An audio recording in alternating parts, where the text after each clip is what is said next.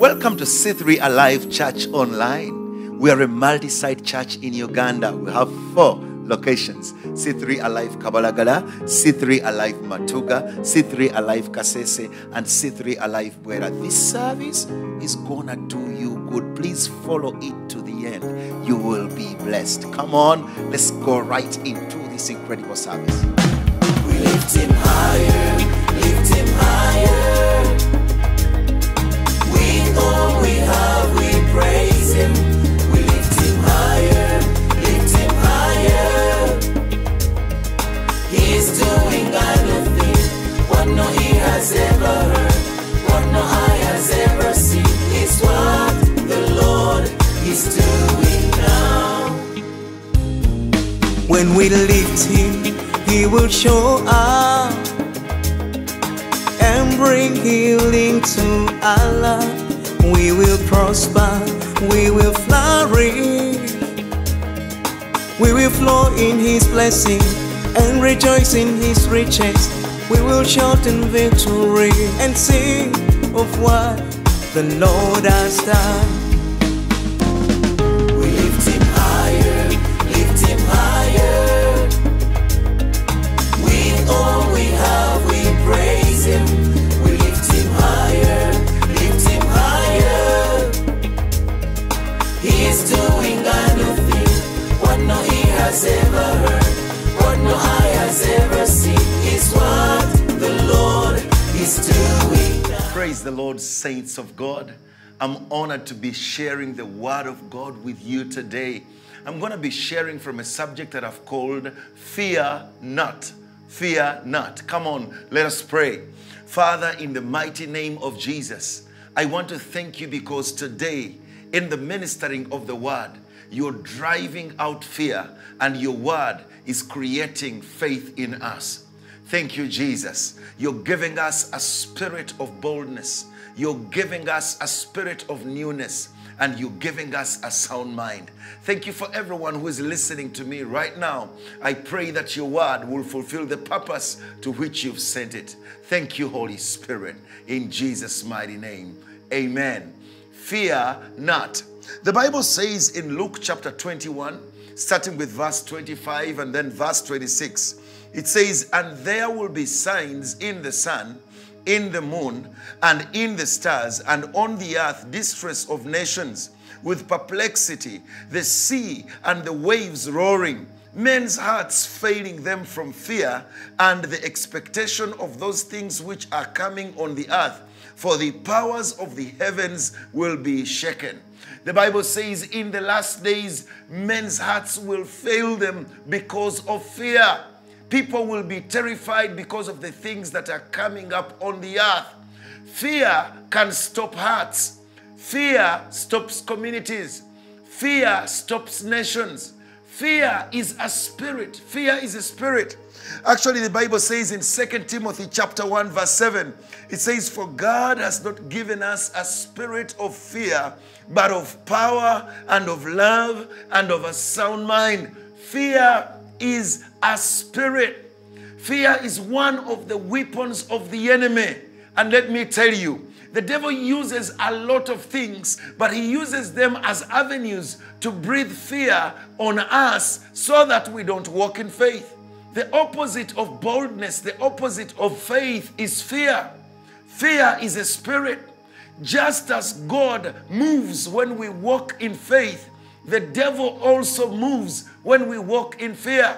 So when we are in fear, we are activating the power of the enemy over our lives. The Bible says our adversary, the devil, is always moving around like a roaring lion, seeking whom he might devour. Seeking whom he might devour. When they say whom he might devour, they are meaning that he doesn't devour everyone. But as he roars, when we react to the fear that he breathes on us, then he gets a hold of us. Then he devours us. But also, it means there are those people that he can't devour. And these are the people who know who they are. These are the people who know what they have. And they are the people who know what God has made them. There are those who react with fear and run away and flee, and their hearts stop and they can't even take a step because of the devil's roar. If they are like that, if we continue to be like that, then the devil will devour us. The devil uses sicknesses in order to bring us to places of fear. The devil uses pandemics and calamities and problems and trouble in order to keep us in a place of fear. And when we are in the place of fear, we are actually seated in the position where our enemy wants us. When we are afraid, we can't pray. When we are in fear, we forget who we are in God. When we are in fear, we forget what we have in God. When we walk in fear, we can't even praise God. When we walk in fear, we can't worship God the way we should worship Him. The devil binds us by fear. Let me tell you, we can protect ourselves from COVID-19 by masking, by washing hands. However, you can't mask fear off. You can't sanitize fear off. You can't do it. And I see today that there's a lot of pressure in our nation, a lot of pressure in the nations of the world caused by the pandemic. But what I've also realized is this, is that fear actually is becoming more destructive than the pandemic itself. That even when some people are tested positive with COVID-19 and you call them, they will tell you, I'm not feeling a lot of pain or a lot of sickness, but what I have is fear. And then those who are not yet sick are so scared. They are moving in fear even more than the sick. That is the weapon of the enemy in order to hold us in the same place where we can't again look at the promises of God. The roaring of the enemy around us is so loud, so loud. It's so loud on television. It's so loud in newspapers. It's so loud on social media that we can't settle down and be still and hear what God is speaking to us. The TV has spoken. The scientists have spoken. The doctors have spoken. They have given us great advice, good precautionary measures. But have we also listened to what God is saying? Have we listened to what the Spirit of God is speaking to the church? As the whole world walks in fear and uncertainty and perplexity, as the hearts of people shut down, as people get confused, what is the church doing? We have a secret weapon. Our faith must prevail.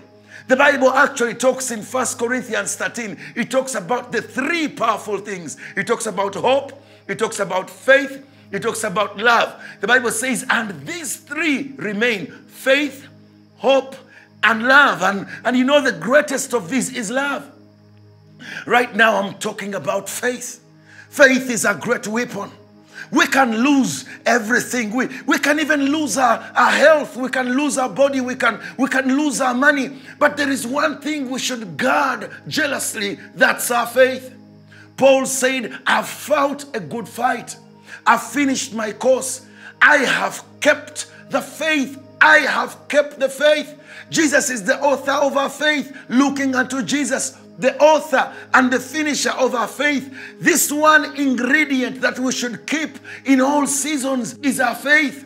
Because when we walk in boldness, when we walk in faith, we activate the power of God in our lives. The Bible says, without faith, it is impossible for us to please God. And if we are simply feeding on information from TV, if we are simply feeding on the fears, the terrors of the world, then we are about to be lunch for the enemy. Let me teach you one lesson about a lion.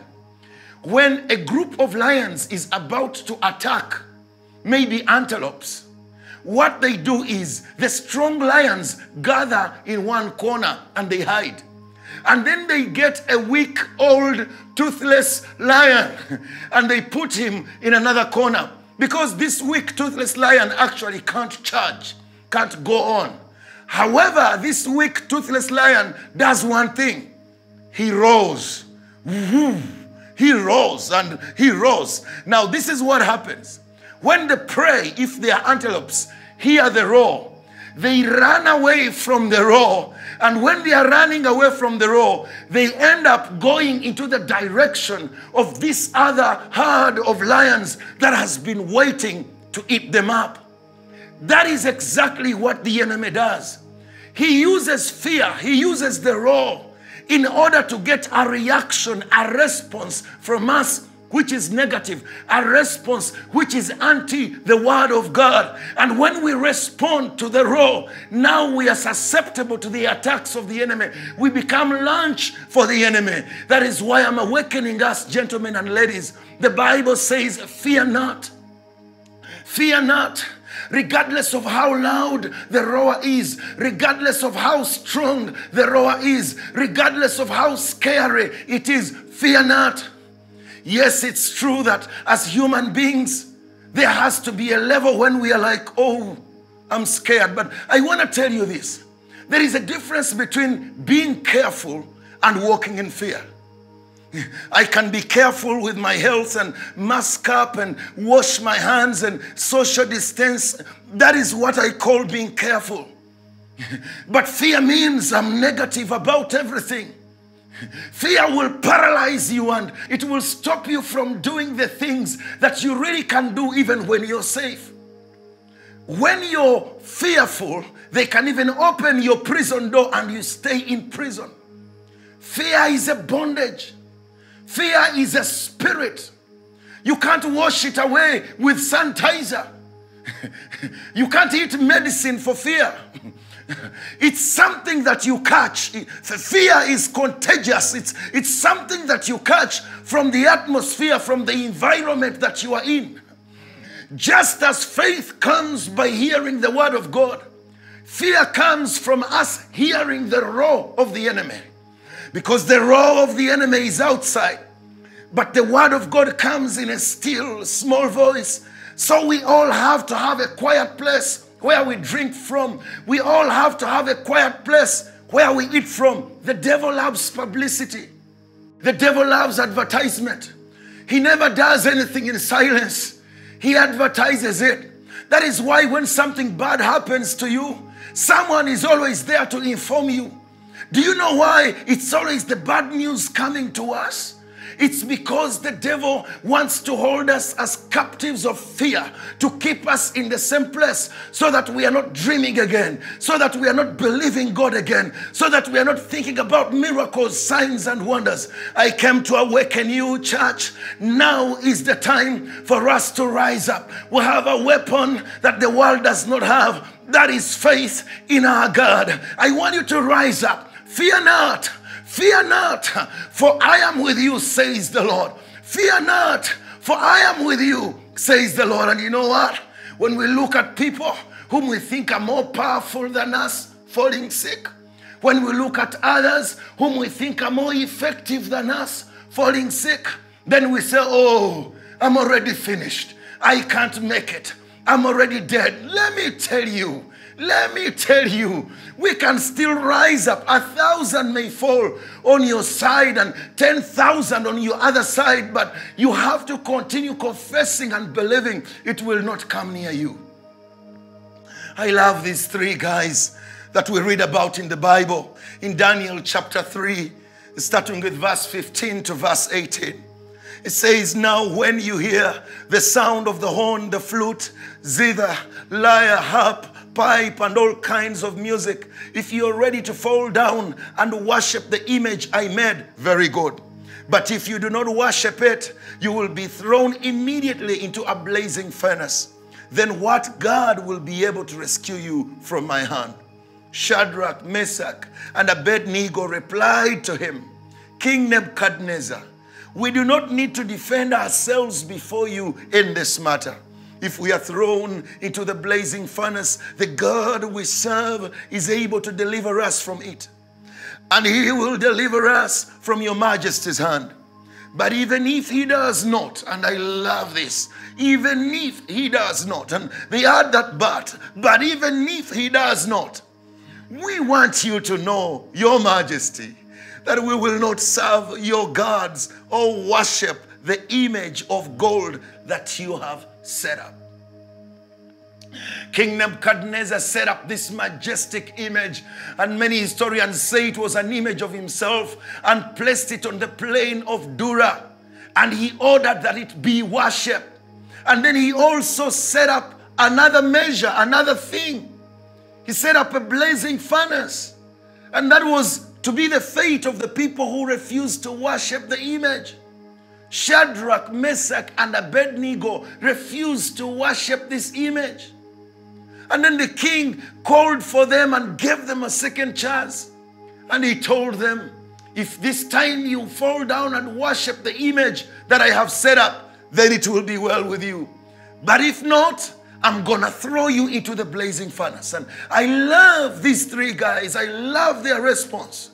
This guy said, be it known unto you, O king, that the God we serve is able to save us from the furnace that you've set up. He's able.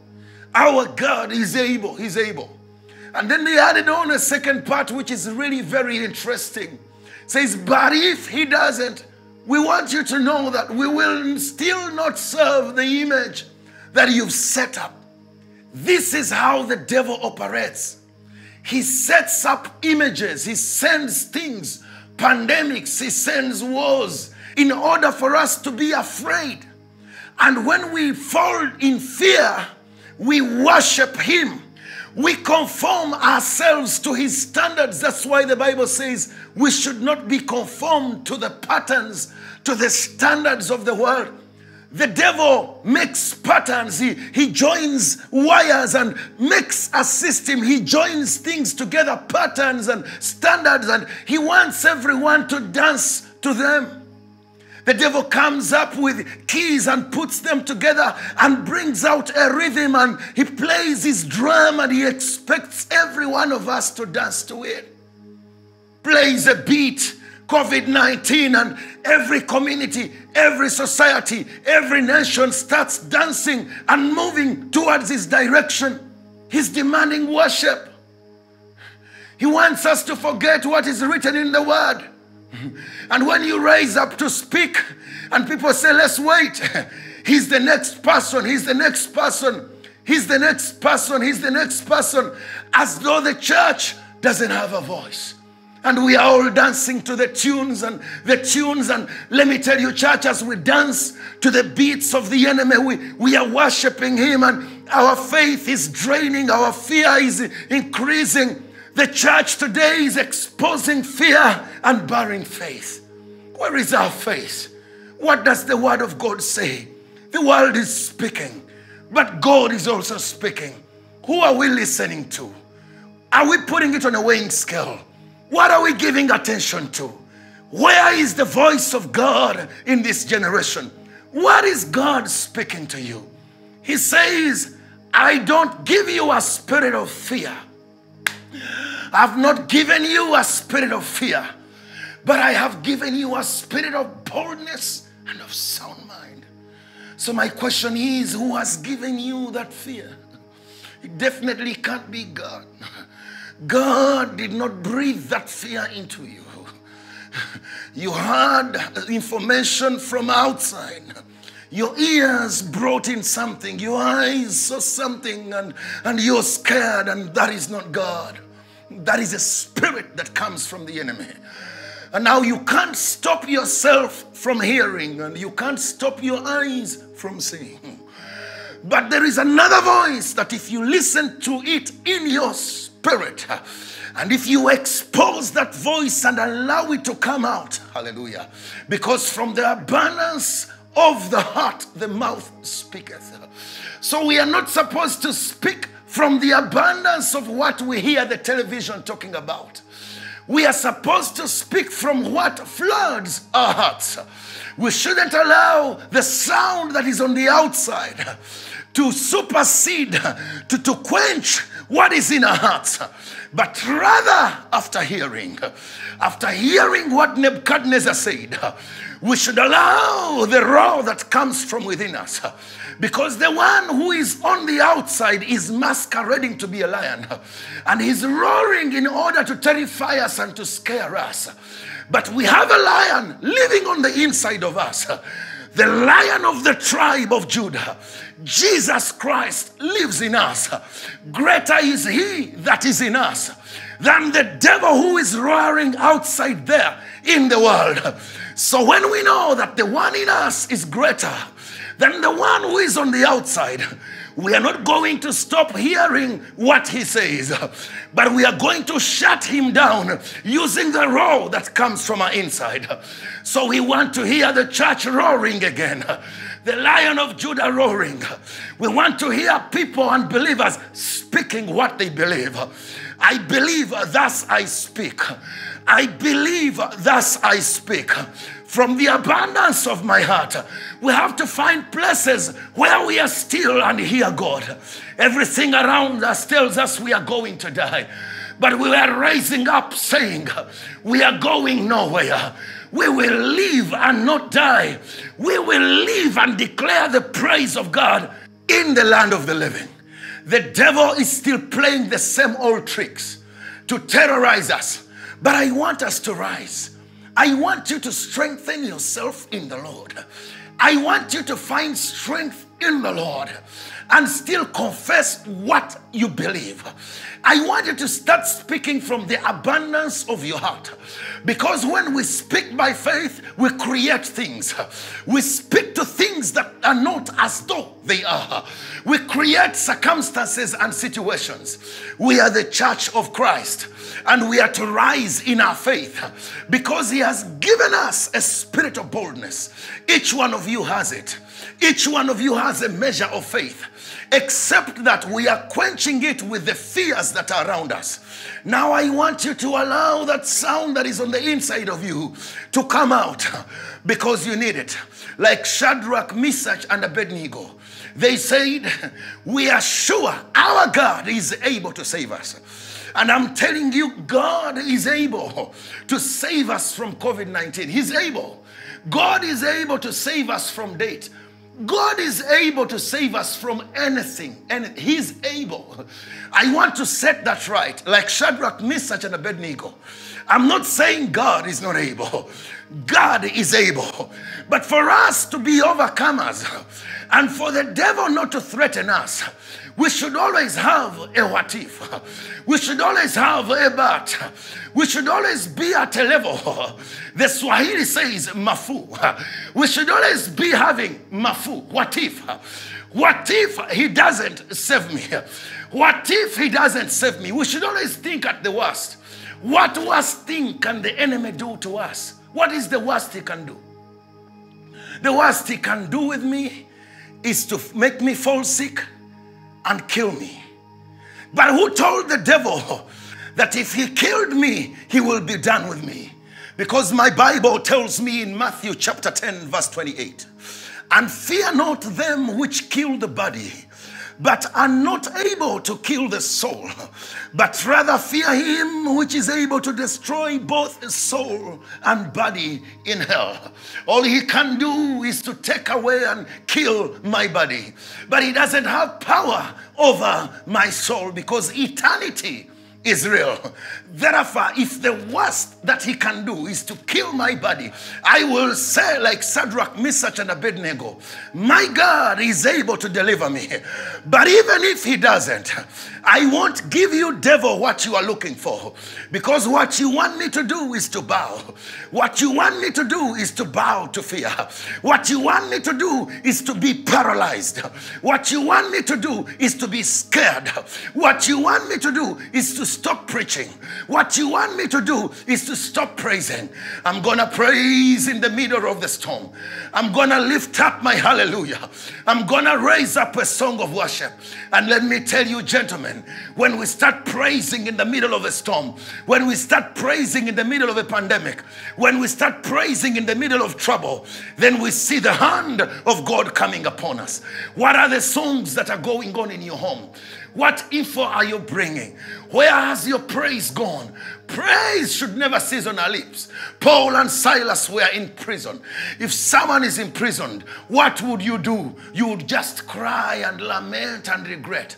But the Bible says they started bursting out with songs of praise unto God, not minding about where they were. But there was a song on the inside of them that cannot be imprisoned. You can imprison the body, but you can't imprison my soul. And what the devil tries to do by breathing fear on you, he's trying to imprison your soul.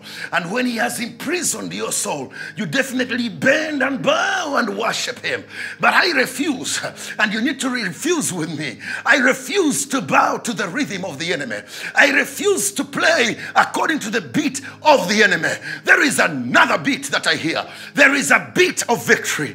There is a beat of celebration. There is a party, hallelujah. There is a beat in my spirit, and I will respond to that. I will move to the direction of the Lord. God says, fear not, for I am with you. I will not leave you, neither will I forsake you. He spoke to Joshua in Joshua chapter 1 verse 9. I have commanded you, haven't I? Be strong and courageous. Don't be fearful or discouraged, because the Lord your God is with you wherever you go. The word fear not is not a request. It is a command. He commanded Joshua. He said, haven't I commanded you? When I say fear not, when God says fear not, he's not giving you options. He's not requesting or pleading with you. He's not saying, maybe you can fear and maybe you may not fear. No, it's a command. Because, you know, boldness is a spirit. Boldness can be received by impartation. Boldness comes from hearing the word of God. And that is why right now, in the name of Jesus, under the anointing of the Holy Spirit, I am commanding you, fear not. I'm not requesting you. I'm not giving you options, but I'm commanding you now. Fear not. And listen to me, commands are to be obeyed. Fear not, for the Lord is with you. I'm speaking to you. I'm speaking to those sitting in their living rooms. I'm speaking to you who is on social media. Fear not in the name of Jesus. Regardless of what is around you, there is a voice of God coming your way. Fear not, rise up in faith. If you don't know what to do, find a song of praise and celebrate the goodness of the Lord. For the Lord is going to surround you like a shield. The Lord is going to be your protection. The Lord is going to be your covering. No evil will come against you. In the mighty name of Jesus Christ, sickness will not defeat you. And I'm speaking to those who are sick. In the mighty name of Jesus, rise up in the power of the Lord and get ready. Receive your healing right now in Jesus' name. Lord, I pray in the name of Jesus that you will touch every individual right now in the mighty name of Jesus. Let the healing power of God flow in your body from the top of your head to the sole of your feet. In the name of Jesus, I declare, be healed in Jesus' name. And whatever is troubling you right now, I'm praying that the Lord will rise against it. I declare in Jesus' name that your enemies are defeated and you are rising to a new level above the level that you were on. When the enemy comes against you as a flood, the Lord is raising a standard for you in Jesus' name. I pray that the goodness of God will cover you. God will surround you. God will protect you. As you rise up in faith, in praise, and in worship, you will see the blessing of God in your life. This week is going to be an incredible week for you, and the goodness of the Lord will be all over you. Hallelujah. God bless you. I want to pray with those who want to commit their lives to Jesus. There is no way you're going to drive away fear if you don't have Jesus sitting in your heart as your Lord and your Savior. It's very simple. You're going to repeat these words after me. Jesus will enter your heart. He will be the lion roaring in you, overcoming the fear that is in your world. Repeat these words after me. You say, Lord Jesus, I'm opening up my heart to you. I'm asking you to forgive me of all my sin. Cleanse me with your blood. Accept me as a son in the kingdom. From today, I confess that I am born again. I will walk with you. I will serve you. And I will love you. Thank you for loving me, Jesus. Amen. As simple as that. I'm also asking you to connect with us. We are C3 Alive Church, and we have 4 locations in Uganda. Our first location is in Kabalagala, that is in Kampala. The next location is Matuga, it's in Wakiso. Our other locations are in Kasese district. One is in Kasese town, another one is in Bwera. Please connect to us. The numbers are on the screen. Call those numbers. Our team will take care of you. Thank you very much. Till we meet next time, God bless you. Bye-bye.